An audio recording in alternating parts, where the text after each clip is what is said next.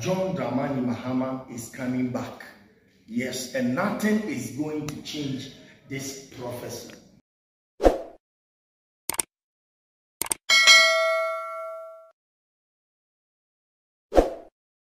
Infiem yensani enam hye nkom to ho se Ghana mampanyini dada yewura John Dramani Mahama ebesana ba befa Ghana akonyan asa atena so aye 2024 general election na chese free 2025 ekono ye mampanyini o Ghana na ebe Ghana mampanyini dada yewura John Dramani Mahama we eye Prophet Dr. Ojatana mi pacho tiedini Prophet Dr. Ojatana. Aha ayo OBENFO radio na me call so na kan for OBENFO radio dia ma say aha any the trending stories the editie the edihwe the onya ti anka apɛ the onya hwe anka apɛ no aha any the bremo eno ti so onya subscribe a chese ni air trending ni nyina onsa ebetumi aiden aka intimi so subscribe na like na leave message and na say leave comment na fa emayen ye to aso dia na eye Prophet Dr. Ojatana ena ene oya sorry na o hye nkom e wo na asore dem ho nom se mfiem yansani ena odi ka hye nkom se 2024 general election na ebekoso afia mu no eye Ghana mampani dada yewura John Dramani Mahama a ogira mu edema ndisha manyuko no ebesan aba befa akunya no asan atena so no aba beda ne Ghana mampanyini wasi bibie ni ho ebetumi asesa no na nipa da sani bere no obetumi asesa no wasi wono waka no na waka nipa bia ni asasi so a obetumi asesa no na okanya hyenkom na akoduru se ose obetumi anya 54.99%.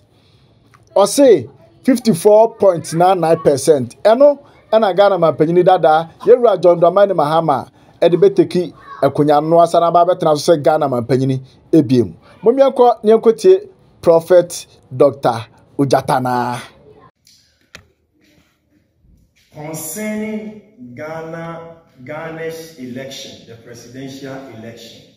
I've already talked about the winner of the 2024 presidential election. Quite 3 years ago, I did prophesy that John Dramani Mahama is coming back. Yes, and nothing is going to change this prophecy. I didn't want to talk about the percentage that this candidate will obtain to become the president-elect for the Republic of Ghana.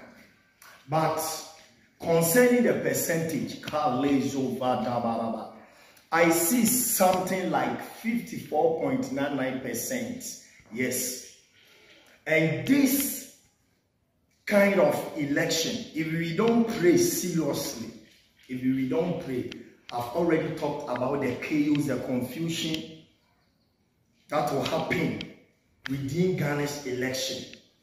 But the percentage will be 54 plus. I didn't see 60 plus. But this time around, the election, I pray, may God install peace in Jesus' mighty name. Amen. Yada mo ase some kan ho me ko he video ne bae aha ayo OBENFO radio se ne de bia meka no me se ende ode na na de asem eno ti subscribe na enfa latest and trend stories ni nyina anya den emre mo aha na abenya ni nyina onya sai ho de na chese wo ye atwa agya wa adwo eda mu nyina mo ase.